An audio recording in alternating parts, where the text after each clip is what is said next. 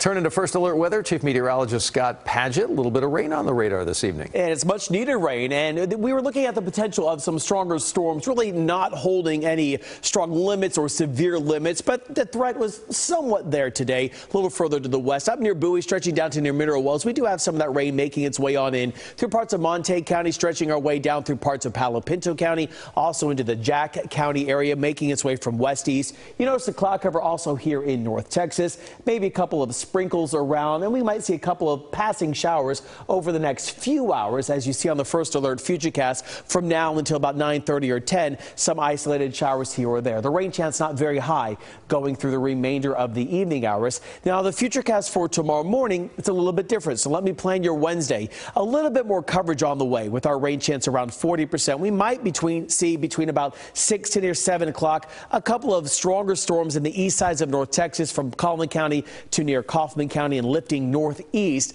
but I don't expect to see any really severe storms popping up. And then some scattered showers in the late morning hours, then tapering off a bit into the afternoon. Dry line's going to develop out to the west. We might see some storms try to initialize 4 to 5 to 6 o'clock. Forecast model, though, showing they really don't have a good chance of really get going. So we'll keep our eyes on that. The dry line's still around on Thursday, still some scattered showers there.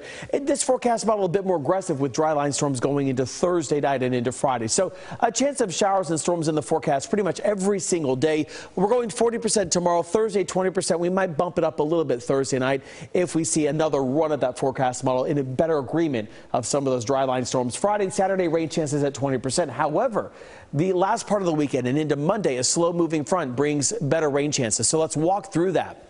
Here we are going to Sunday morning. Sunday's not your good weekend day. So some showers, maybe some isolated storms around. They do roll along the frontal boundary late Sunday into Monday. By the time we go into Monday morning when we're waking up, a lot of the activity well down towards the south and east. So we're going to be dealing with some much needed rain on the way in some spots, picking up maybe a 3/10 of an inch to near inch and a half in some localized spots as the showers move through and as that slow front moves through, adding on to that just a little bit. Now right now it's cloudy at DFW and 72 degrees. Still a breezy day with our winds out of the south-southeast at 20, gusting up to 30. We're at 70 Decatur, 73 Arlington, 72 Mesquite, 66 in Bowie, 69 in Greenville. So temperatures will continue to cool down tonight only to the mid-60s. So a warm night tonight, setting up the day for a warm day tomorrow. Temperatures warming their way on up as we're going to see here on the extended forecast into the 80s, upper 80s Wednesday, Thursday 86. By the time we get to Sunday, cooler air on the way for us as that rain moves through. By Tuesday, drying out.